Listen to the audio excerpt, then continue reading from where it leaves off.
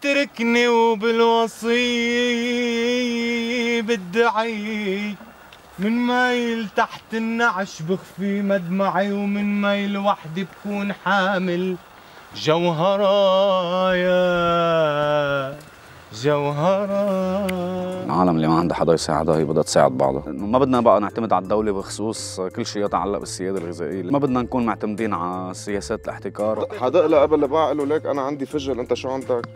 عرفت؟ منبدل خيي معلين السقف، السيادة الغذائية. يعني انا بنزل بتغدى بصحة النور مع العالم، نتشارك الاكل، حدا بيجي بيعطيكي فنجان قهوة، كعكة مثلا، حدا بيجيب لك قنينة عصير، خلق نوع من سيستم تبادل بقلب الساحة كان كثير حلو يعني وكثير مفيد، وبيجي مراد بيقول يعني طب هات لننكش بساحة النور نعمل جنينة مثلا. وجينا بس عملنا أول ضربة وإجت العالم كلها، ما هيك هات عنك صار في شي 25 واحد عم بيشتغلوا هن بالأرض. فزرعنا وقتها شو حبق خاص، وصار إنه بدنا نعمل هيدي المبادرة اللي هي دعوة للزراعة المستدامة والزراعة البيئية. هيك كان قدامنا الحبقات يعني.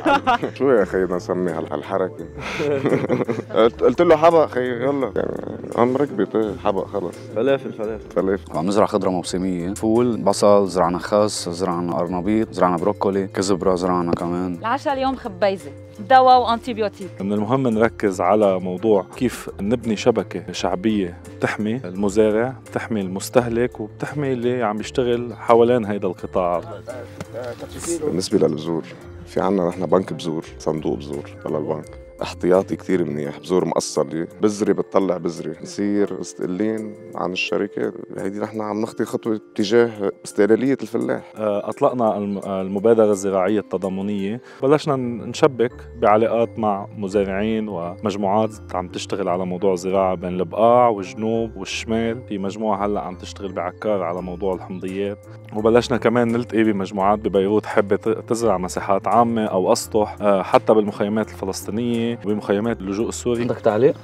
كله غلط. ليه؟ عندي تعليق. ليه؟ على فكرة البابا كتير مبسوط من الشغل، بس هو بس بيحب يبهدلنا، عرفت؟ بنطيد كتير أنا ناقصكم خبرة. عني لي هيدا المشروع لأنه الحمد لله حسيت فيه تكاتف من منطقتي من طرابلس، إنه في شباب بعد في ناس بدها تعطي.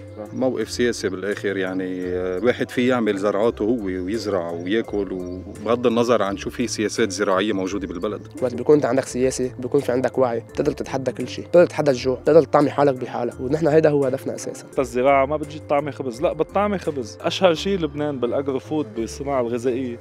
انت اذا بدك تحكي بالسياسه بدك ترجع مثل ما قلنا للاشياء البدائيه، يعني الاصل. اذا عرفت تتعامل مع الاصل رح تقدر تصلح كل شيء بعدين. والدوله ما بتحكي مع مزارع، بتحكي مع واحد محتكر اراضي، بتحكي مع اقطاعي.